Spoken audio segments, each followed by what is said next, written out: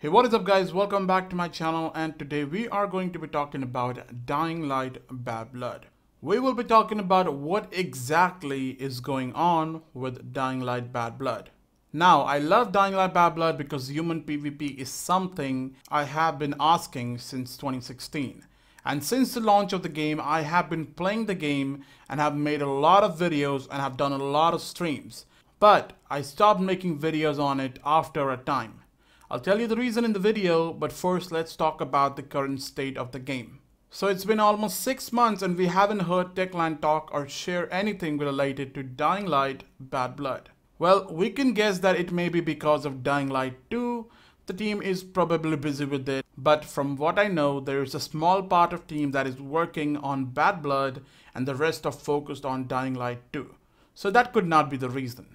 So in order to understand what went wrong and what's going on, we need to see the history of the game. So let's start from the beginning. So Dying Light Bad Blood test beta first began in August 25th. The game was only available for limited people. It was an invite-only playtest session. Even I received an invite, by the way. So the limited playtest session actually went good. And everyone who played Bad Blood that day actually enjoyed it, including me. Also, the max players that were playing the game that day were actually 200, which was fine for a private test session. Also, there were 2 test sessions which were held by Techland that actually went really great. And after that, we all were waiting for the launch date, the day when the game releases on early access for Steam users. The early access for Steam users arrived on September 13th, 2018. The early access was only for Steam users and the console users had to wait for a while.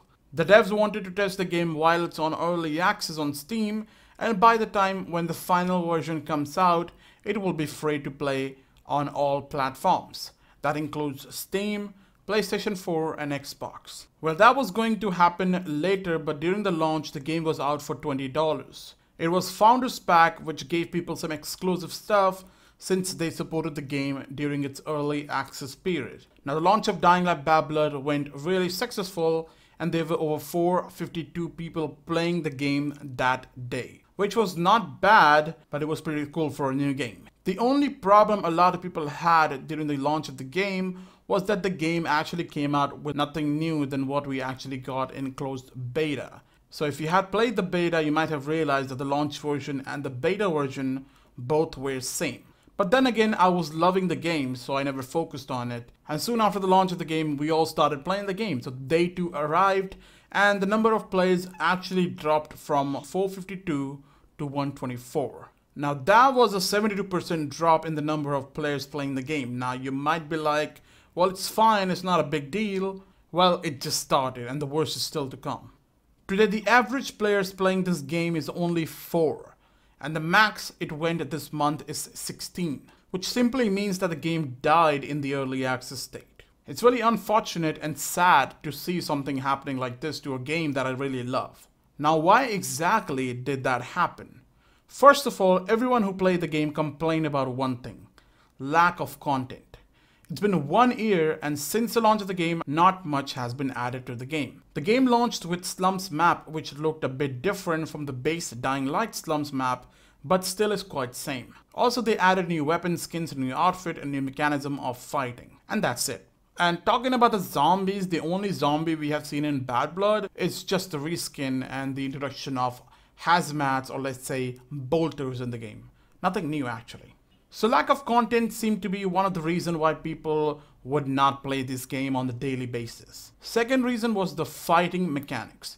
Balancing and the other problem with the matchmaking, that all really affected the game. So the game had a lot of problem with the matchmaking. Even with enough players to start a lobby, the servers used to crash. The game used to disconnect you, and looking at that, Techland actually rolled out an update which allowed you to start a match with only just 4 players. So the required number of players in a lobby was 8, 12 was mentioned in the website, but for some reason it was 8 in the game, and then that was reduced to 4. So you might be like, well, it's reduced to 4, now it's going to be more easy to find a lobby, right?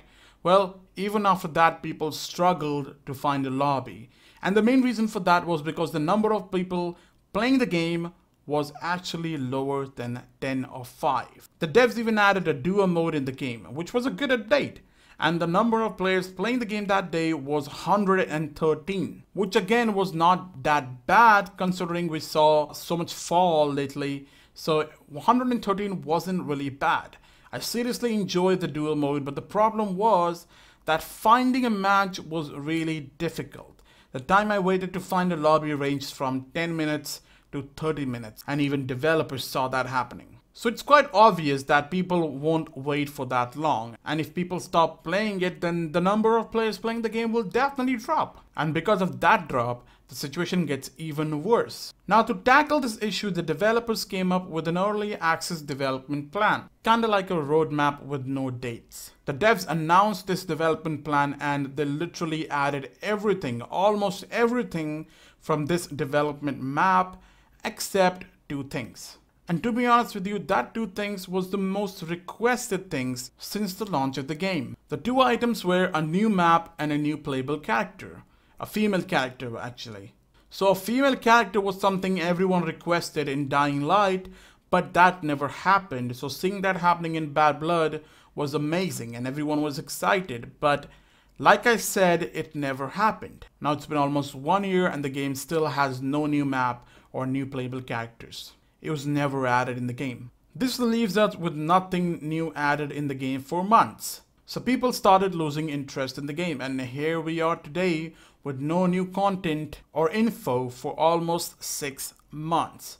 The player number right now is only 4 and the max it reached this month was just 16. Can you believe that? 16 was the max number of players that actually played Bad Blood this month, and the 4 is the average. Also, since the number of players playing this game has been decreased so much, only few people play this game. And this thing actually builds a problem for the new people, basically noobs. People who just started playing the game rarely used to find a lobby, and whenever they do, they go against someone who has been playing this game for a really long time. So it used to not end up good for him. And now you understand that the game is actually surrounded by a lot of problems. There are really some cool things the developers have added in the game, like in-game events, which in my opinion was something people loved a lot.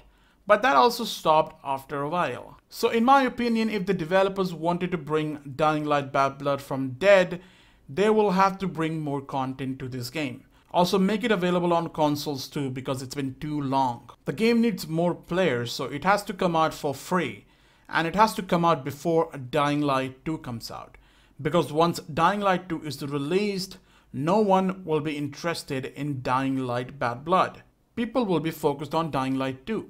So if the devs release a new map and make it free to play for all platforms, Steam, Xbox and PlayStation 4, then there is a chance to bring back this game from dead. Also, fixing the hitbox issue that a lot of people complained about in the reviews would be great.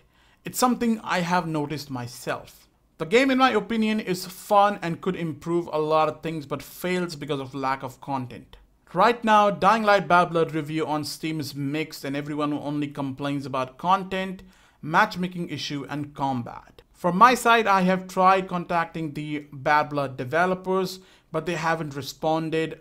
And I feel like that's because they have been inactive on social media platforms. Only the Dying Light 2 developers seem to be active right now. I have previously talked with the developers of Dying Light Bad Blood, and I've seen that they're really excited for this game and are working hard to improve it.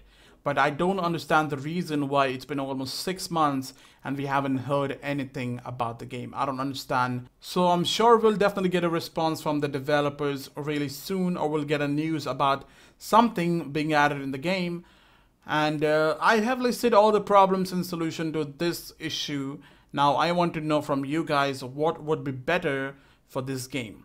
What can the developers add or improve something to bring back Dying Light Bad Blood back to life? Let me know in the comments and I will see you guys in my next video. Bye-bye.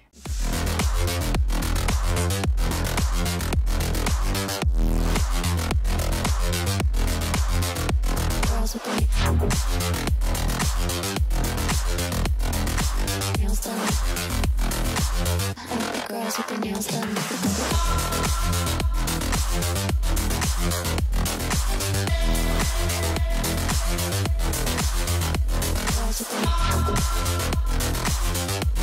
Positive.